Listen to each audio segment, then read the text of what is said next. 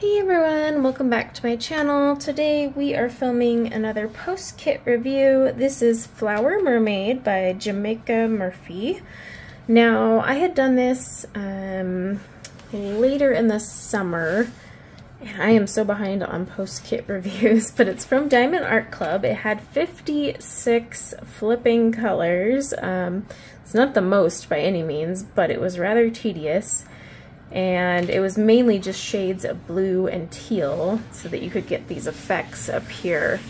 I'm not going to lie, I was not very impressed with this kit. It is a round kit, but the rendering on the face is really wacky and kind of awful. Even her skin overall, it just kind of, I don't know, something about it didn't jive with me at all, and that was kind of a bummer. Also, you had ABs, but they were very sparsely used. Like, I had a couple in here on her tail, and then a few in a flower up here, but it wasn't used a lot. So it was kind of odd how few you used, considering the canvas size. It's 20 by 27. And with all of those colors, you would kind of expect that you would use more, right? I mean, because there's just, right here, this is light blue.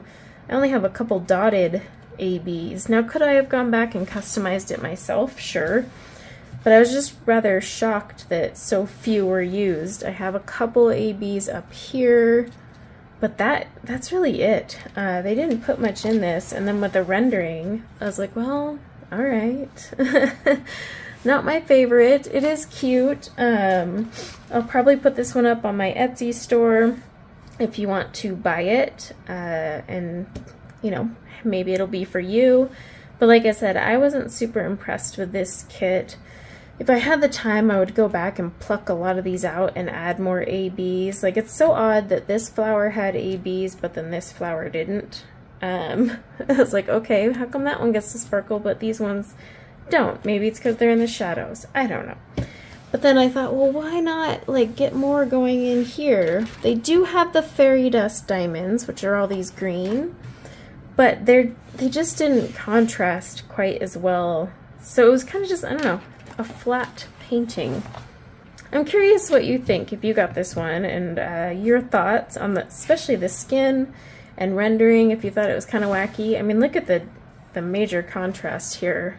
Like, this is her hip, I get it, but like, dark, boop. I mean, it's just odd. I kept double checking the numbers. I'm like, did I do this wrong? But no, it's right. So yeah, that is this one, the Flower Mermaid. I can't say I'm super impressed with this one, but if anyone wants to buy it, it will be on my store soon, and you can nab it.